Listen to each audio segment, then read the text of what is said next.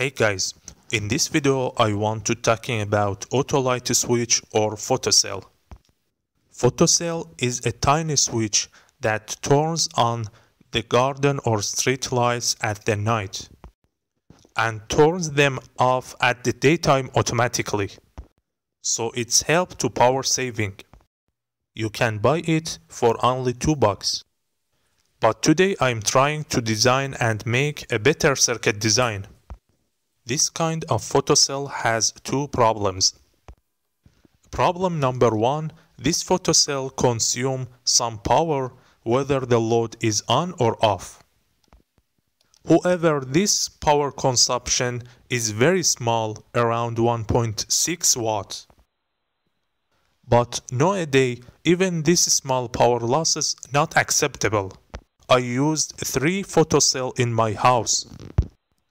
So the total power losses become around 5 watts. The problem number 2, this photocell has 3 wires which make it difficult to install. So these two problems force me to design a better circuit. Before I go to design a circuit by myself, I search in the Google to find a photocell circuit with only 2 wires and no standby power losses. This was the only circuit that I find. So okay, it has only 2 wires and no standby power losses. But does it works perfect? No. Let's see why. This circuit sometimes works as a dimmer. As you can see, when I move my hand slowly toward the LDR sensor, the circuit doesn't switch the lamp, but it's running the lamp by dimming it. So this circuit can kill your CFL or LED lamps because they aren't dimmable. The other problem in this circuit, there are no delay time before running the load. So the lamp blinking at the sunrise or sunset. This is my new circuit design. I used a bridge diode between line wire and the load. The bridge diode here I used for two purposes. First, for powering the IC. Second purpose, for switching the load by full cycle. Because the SCR can running the load for only half cycle. But by using the bridge diode, I can run the load by full cycle. Then I used 1 mega ohm resistor and 9.1 volt Zener diode to regulate the voltage for the IC. The IC is 4093, which contain 4 NAND gates. I connect the input of the NAND gate together so it's work as a NOT gate. For light sensing, I used an LDR and 30 kilo ohm resistor. When the sun shining, the resistance of the LDR decreasing and the voltage at this point increase.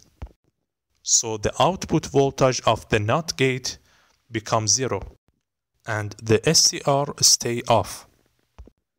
At the night, the resistance of the LDR increasing. So the voltage at this time decreasing. And the output voltage of the NOT gate become high or 1. So the SCR turns on the lamp. And this cycle repeating every day. Here we don't need to delay time because this NAND gate that we used are Schmitt trigger. There are some important notes about this circuit. Number 1, you should only use SCR with sensitive gates such as C106 and BT169. Number 2, you can only use micro power ICs. In this case, I used 40 93. First, I make this circuit on the breadboard to make sure it works well.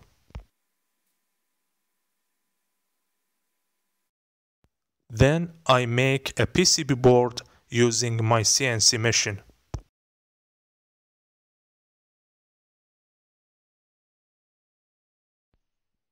The old Photocell circuit draws about 53 milliamps in the standby state, but my new design circuit draws only 230 microamps in the standby state. As you can see, this circuit works well for both 220 volts and 110 volts.